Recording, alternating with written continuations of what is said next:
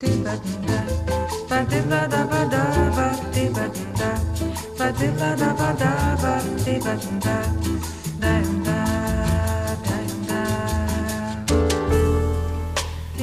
made A Day in My Life in 2001. I was a senior in high school.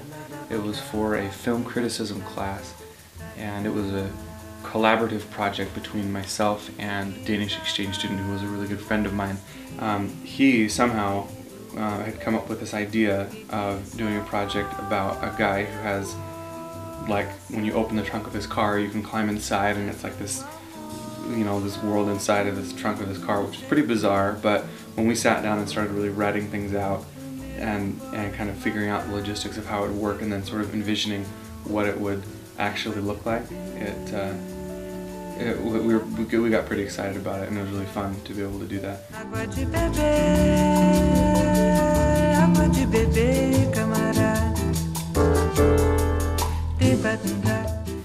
Lasse didn't have a driver's license, so we actually used that white motorcycle helmet to make it so that you couldn't tell the difference between he and I. So when you see the cut between Lasse getting in the car and then the car driving away, that was actually me driving the car, because we didn't want to break any laws by having him drive, and he didn't know how to drive a stick shift. Some challenges that arose from this film is obviously we had no crew.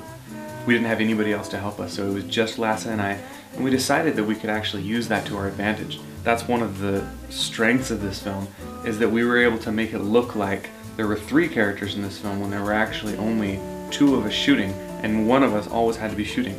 So if you look closely at the film, you'll see that Lasse and I are never in the same frame at the same time. There's not really anything in this project that people will connect with emotionally. I mean, what you see on the screen is exactly what you get. Most films you watch and you see, you know, you ask yourself throughout what's going to happen, you're waiting for this sort of climactic moment.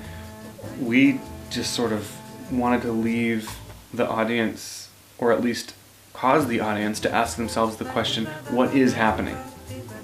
You know, having a bathroom in your trunk, that's not a relatable experience. And so we're able to sort of get a window into this life of this person who is experiencing something that is completely unrelatable to what we've ever experienced in our lives.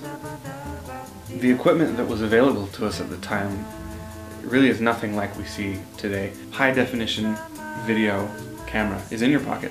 We didn't have anything like that. We didn't even, I mean, high definition cameras were used at sporting events and in Hollywood. That was it.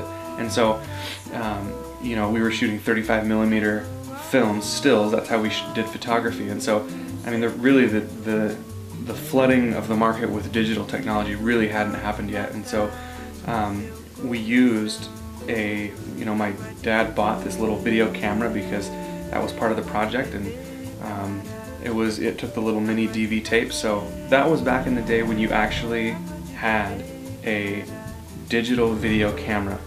That's all it was used for, was shooting digital video. Since we created this film, it's been pretty fascinating to see how technology has developed, especially just with YouTube. I mean, literally billions of people are available to see your work. We didn't have that when we created this.